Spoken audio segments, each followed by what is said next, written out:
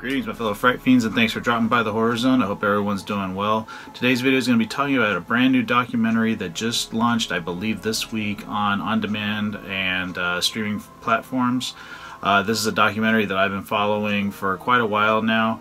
It features an icon from the Nightmare on Elm Street franchise, a gentleman that I was able to meet several years ago at Sinister Creature Con.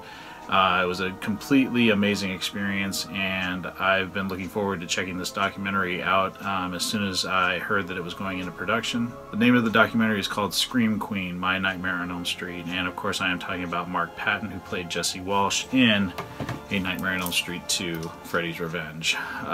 This is a film that I've always loved. I grew up with this film. Growing up in the 80s, you didn't see a lot of films like this, and of course, this film is notorious for having homosexual undertones and being known as the gayest horror film ever made. And I was a very young kid when this movie came out. I think this movie came out in 1985, so I was 11 years old. I didn't get to see it until I was about 13, so I was a little bit older. But I always liked it, and it was always the Nightmare on Elm Street film that was kind of like the black sheep. A lot of people hated this film. But I'm glad that in recent years this movie has gotten more of a support, a following. I think it just speaks to the different times that we're living in. But before I get ahead of myself, let me just talk about what the movie is about, what this documentary is about. So pretty much what Scream Queen, My Nightmare on Elm Street speaks about is the controversial sequel, Nightmare on Elm Street Part 2, Freddy's Revenge, and its effect on star Mark Patton's acting career. The film chronicles Mr. Patton's return to the public eye and his tour of various horror conventions around the United States. Throughout the film, Mark attempts to make peace with his past and painful reminders of his acting career ending before it began, all having to do with A Nightmare on Elm Street 2. What Mark comes to realize throughout the course of the film is he embraces his legacy as the first male Scream Queen, but also as a role model for gay people as well as people that just never fit in. The movie is directed by Roman Clemente and Tyler Jensen. So like I said, I had the honor of meeting Mark Patton at the Sinister Creature Con in Sacramento back in 2017. He signed, I'll show this up close at the end, but he signed my DVD copy of Nightmare on Elm Street 2. I also have a poster that Mark signed for this documentary. And I told him I was really excited to see it, and was really happy he was doing it, and was always going to support him with whatever he did. And he was very, very sweet, and one of the best celebrity experiences I've ever had. This documentary really was beautiful. It's a very personal story about what someone would go through when they were pretty much outed as being gay and not wanting to make that known.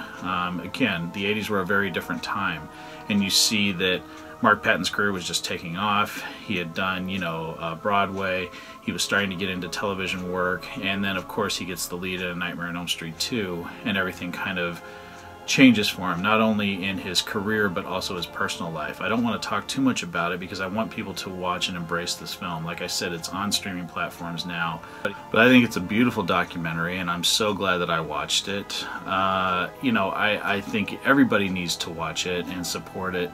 I know that he put a lot of time and money into it, and it really speaks volumes to how people felt, not just gay people, but people that were outcasts. And I was an outcast as a kid. I always felt different. I always felt odd. You know, I always felt like I didn't fit in. But I did identify with Nightmare on Elm Street 2 a lot, and I think it's because it had a male lead, and it wasn't something that you saw in horror films back in the 80s. It was always the final girl. It was never the final guy. And yeah, I've always loved the film. I never understood the hate for it, even, you know, back when it was, you know, it wasn't cool to like this film. I still loved it, and I always have. I think Mark Patton's a beautiful person. He's been through a lot of hardships in his life, and he's come out of it. I think he's battled his demons, and I think he's in a better place now. And I think this documentary and the fans' support have helped him along on this journey. If I rated this on my scale, I would give Scream Queen, My Nightmare on Elm Street 5 skulls.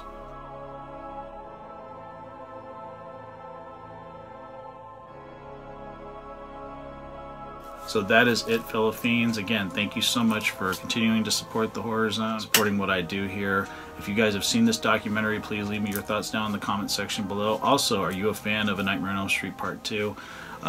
This film, like I said, is a staple from my youth. I've always loved it, and I'm curious if other people were fans of it before it was cool to be fans of it. So thanks so much for watching. Much support to Mark Patton and his documentary, and I hope everyone will stick around. I got some really cool stuff coming up later this month.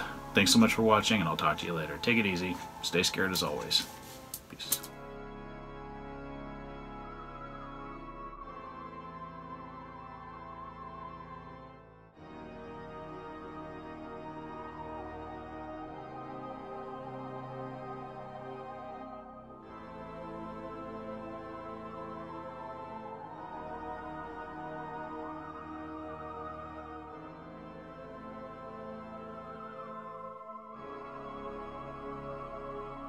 I want to thank everyone for taking this time to drop by the Horror Zone. It really means a lot to me that people are supporting what I do here.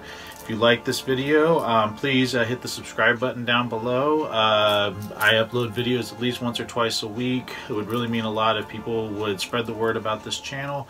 This is a passion of mine. I love the horror genre, and I'm really happy to share my love of it with all of you. So thanks so much again for checking it out, and I'll talk to you guys later. Take it easy. Peace.